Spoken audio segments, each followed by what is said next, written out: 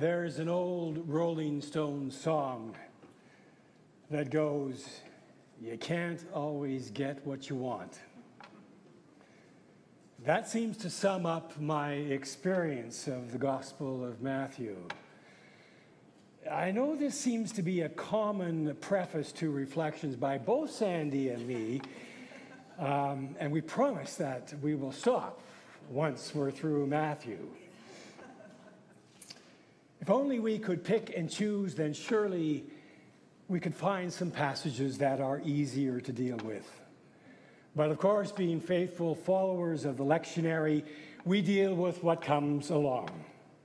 And what comes along this morning is this encounter between Jesus and Peter and the profound question that Jesus asks. But before we begin, let's just take a moment in prayer. May the words of my mouth, the questions in our hearts, the answers on our lips, all our knowing and our unknowing, the offerings of our love to you, O God. Amen. But who do you say I am? This question that Jesus asks his disciples, he also asks each one of us. And it is one that I have been struggling with, or more likely avoiding, for much of my life. So some background. I was born and bred into the United Church. My twin sister Susan and I were baptized as babies in Calgary by our mom's uncle, the Reverend Aubrey Tuttle, who was at the time the moderator of the United Church of Canada. So there's some lineage there. We were part of the large contingent of Sunday school students here at Highlands in the late 50s and early 60s. Yes, I am that old. And we were confirmed in our grade 11 year. Now, for many, confirmation is a very significant event in their lives. But to be honest, I really don't remember it. I know that will be deeply disappointing to both Sandy and Andrea, who I'm sure have very vivid memories of their confirmation. See, it should have been you two that were up here doing this rather than me. Anyway, I was one of the many that came to church because that's what we did. That's what everyone did in those days. And yet I continued to come to church even when all my friends had stopped coming. So maybe there was something that was at work, something about this Christian faith that had caught my attention even at that early age. Fast forward a few years, and I'm in second year at UBC, and I have joined a fraternity.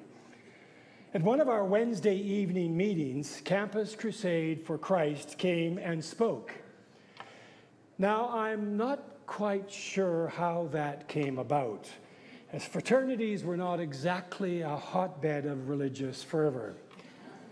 They maybe have been a hotbed of other things, but not that. Anyway, they were there, they spoke, and at the end of the presentation, they asked us all to bow our heads in prayer, and then came the come to Jesus moment. It was subtle, just asking anyone who wanted some information or conversation to put up their hand. My head was bowed. Hesitantly, my hand went up and then quickly shot back down again. It was like there was this little fellow on my right shoulder that was whispering to me, "This is good stuff. You should learn more about this." And another little fellow was on this shoulder over here saying, "Put that hand down. What the heck do you think you're doing?" Of course, it was too late. They had seen my hand, and this really nice young guy came up to me and managed to get my name and suggested we meet for coffee and a chat. Not being very quick-witted, which 'twas ever thus, I couldn't think of any reason to say no. So we met a few days later in the coffee shop at the Student Union building. We talked about football and about music and classes. And then he asked the question, are you saved? Oh boy. I hummed and I hawed and I said, maybe. I don't know for sure. I haven't really thought about it. What does that exactly mean? Then he started drawing pictures on a pad of a cute little train, like the little wooden ones we had as kids. And then he said something like, so this station over here is God, and this station over there is you. And there's a whole lot of sin and depravity in between you and the train. Well, that's Jesus.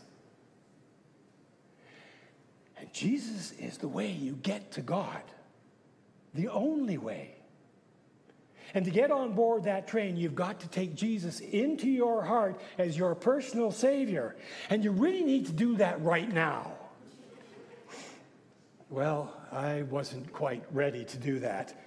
Said, well, let me think about it. Begged off saying I had a class that I had to get to. I'm sure that was true.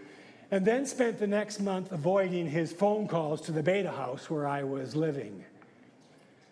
I didn't see him again.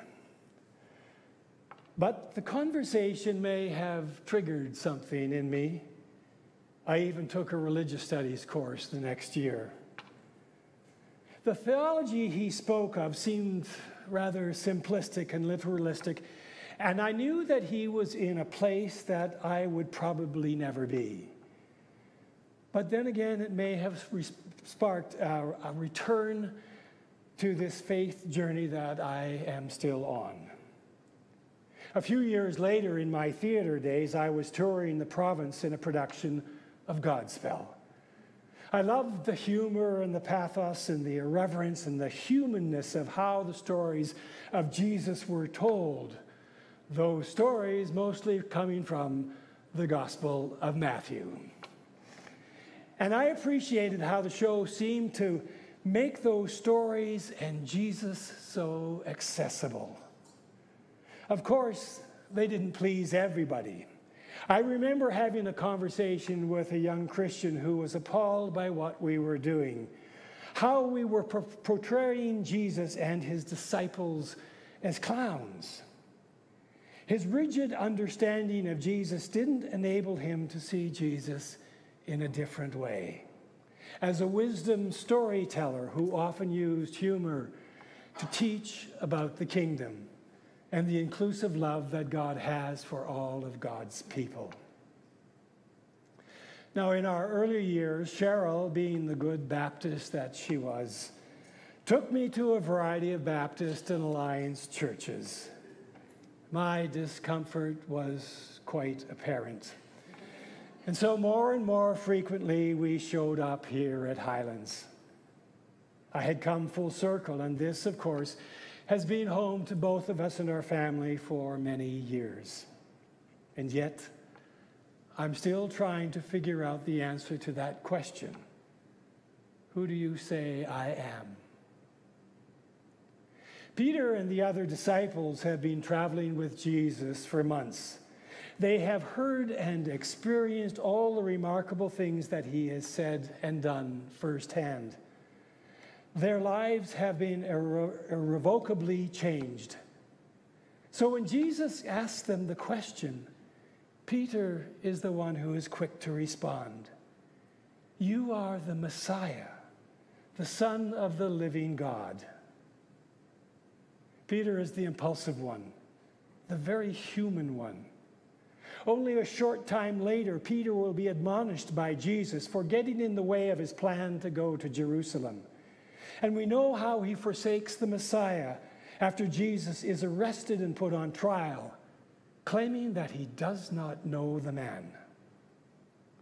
So despite his declaration, I'm not sure that Peter truly understood what his confession meant. His people had been waiting for the Messiah for centuries. The district of Caesarea Philippi, where Jesus and the disciples had arrived in, was the northern heart of the Roman-occupied Palestine. They were a subjugated people in a conquered land, ruled by the cruelty and power of Rome and their own puppet king, Herod. The Hebrew people were desperate for a Messiah king to rise up and shake off the yoke of their oppressors, with cudgel and sword if necessary.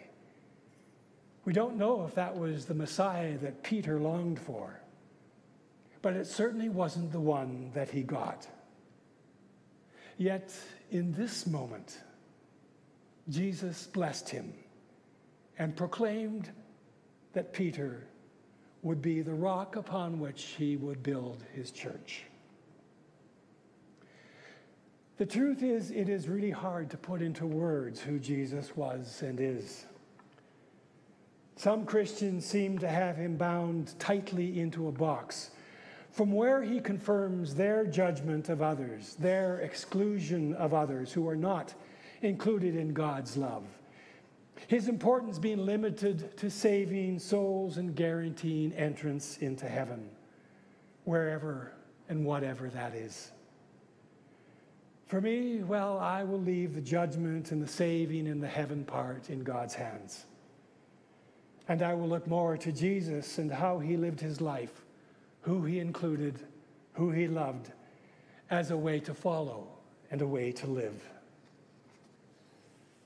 Our theology, our constructs of our faith, were not meant to build walls of exclusion behind which we can hide, because we are on the inside and others are not.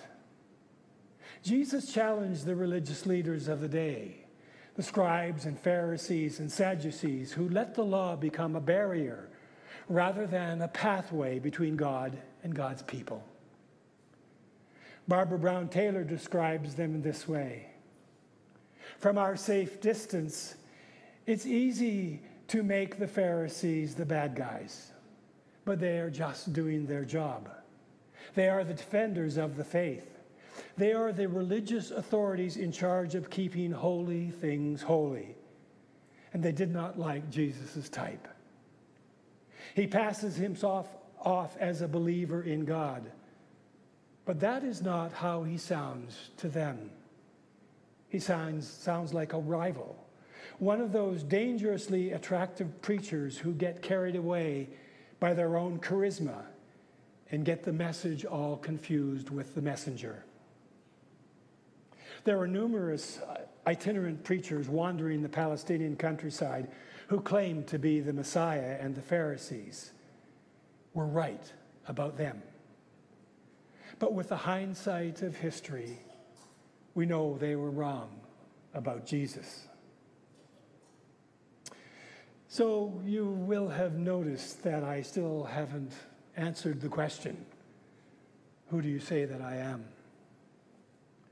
I'm not sure that I will ever be able to answer it. I'm not sure that I can ever find words that are adequate. But if I try, then I would say that Jesus for me is the one who reveals the heart of God. He embodies all the hopes and dreams God has for each one of us and for all creation. He is the way of compassion. He is the promise of the possible. He is the breath of life. He is the one who takes on a journey of hope and forgiveness. He is the one who shows us how much we are loved by God, a love that is more powerful than fear and hate and death. I know those are a lot of words, and like Peter, I can say the words, but have they really sunk in? And can I live into those words so that they shape the life that I live? Because in the end, that is what Jesus asks of us. How will you live your life? Who will you feed? For whom will you show compassion? What will make you so angry that you must speak out and you must act? Who do you want to be? Can you see yourself when you see Jesus?